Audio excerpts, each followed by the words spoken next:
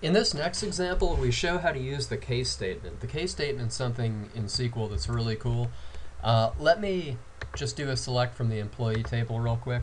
Okay, see, we have a whole bunch of salaries in here, everywhere from less than 100,000 to way over 100,000. So let's do this. Let's run this query here.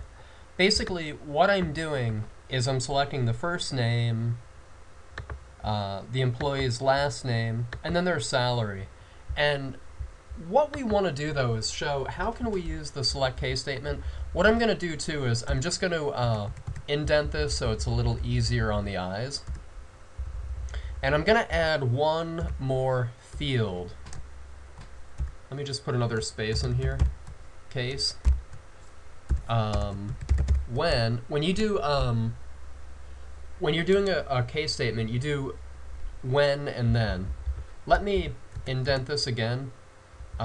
When EM salary greater than or equal to 100,000, then, and then we'll return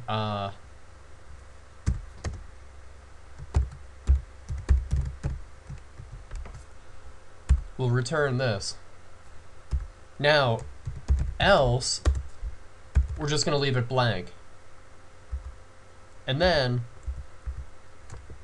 you have to put end to end a case statement. And then we'll name this field something.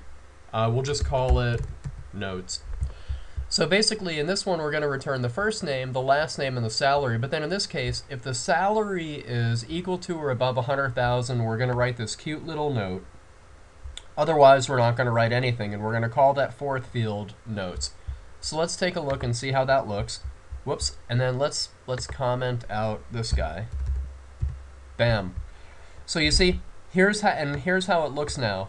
So 110,000, you know, that's over 6 figures. 108,000, that's over 6 figures. 151, 350, 850, 456.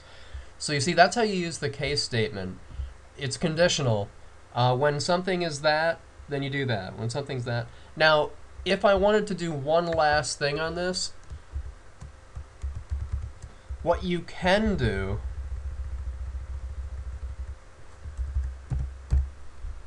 is something like this. First of all, you could strip out everything that's over $250,000, like the 350, the 850, and the 456, and then these people hit the jackpot. And then anything that's greater than or equal to 100,000 would say 6 figures. But notice it already took into account anything that's $250,000 or above. So what it does when it drops down, after it evaluates this line, either something's satisfied by that or it isn't, and then it writes the word jackpot. If it doesn't fit into this, then it will look at this. So really, because this comes first, this second line is really like saying anything that's greater than or equal to 100,000 but didn't fall into this. So it's really greater than or equal to 100,000 and less than 250,000, and that's what comes up with 6 figures. So here's 110, that's between 100 and 250. And there's 108, that's certainly between 100 and 250. So that's how that works. That's the case statement in SQL Server.